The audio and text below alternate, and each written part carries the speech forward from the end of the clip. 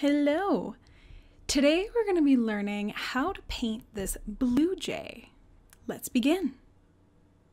Do you dream of painting realistic wildlife, but you don't know where to begin? Then consider this your personal invitation into the Wildlife Painting Academy. Get access to a large library of real-time, in-depth tutorials and learn how to paint your favorite animals easily. Check it out in the link of the description of this video.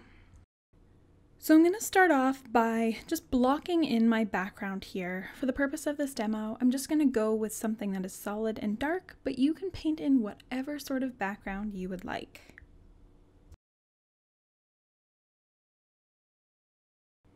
So for this little blue jay, I'm going to be starting with the gray, whitish gray feathers first. And I always like to start darker than my final design is going to be, and that's so I can build up detail and texture much more easily. So I'm going to start to block in a medium sort of gray toned here, and then we're going to build in some shadows after. Using a darker gray now, I'm going to go in and flesh out some shadows. Next up, I'm going to brush in some highlights into the wet paint below to give it more of a diffused look. Using a dry brush, just kind of blending out my brush strokes a little bit to make everything look softer and more natural.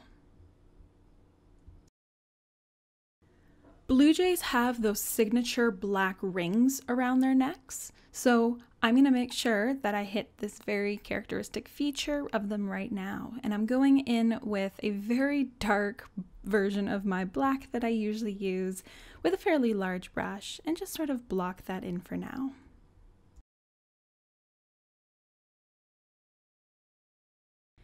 Now we get to add some color. I'm going to go in and start to pack in some of a medium toned blue here into the shoulders and the wings of the bird.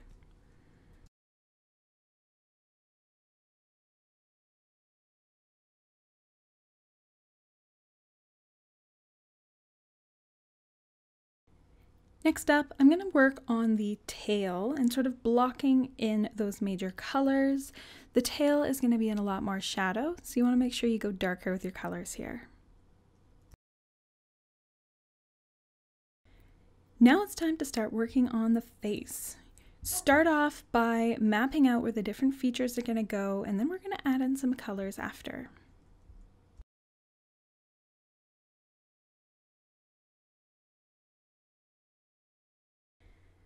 Using the same medium tone gray from before, start to block that in the areas where the feathers are going to be a little more shadowed, so underneath the beak.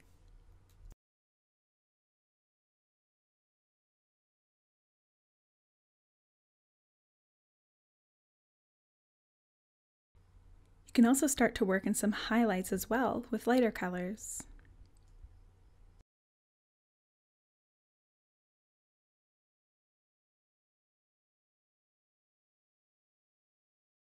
Now you want to make sure you don't forget about those pretty blue feathers on its head, so go in and add some blue into the little blue cap of our blue jay.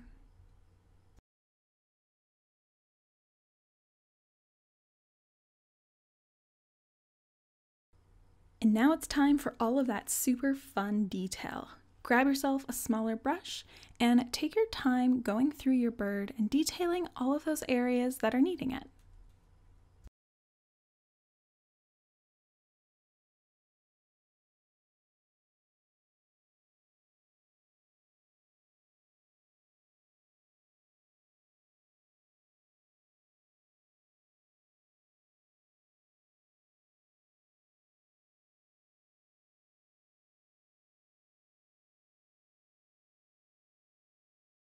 So let your painting dry for a few days, and then your next step is going to be glazing.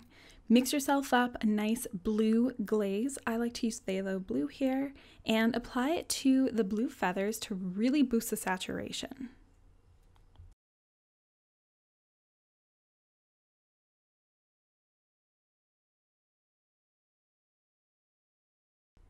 Now do the same thing, but using a darker gray glaze to be able to add a little more dimension to the gray feathers of your bird. The last step is to add a couple more final details, and then you're done.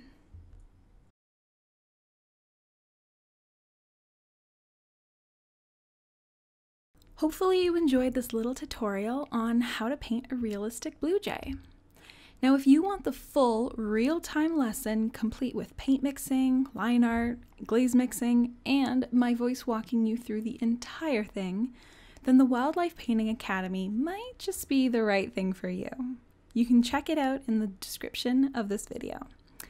Thanks for watching. I will see you in the next video.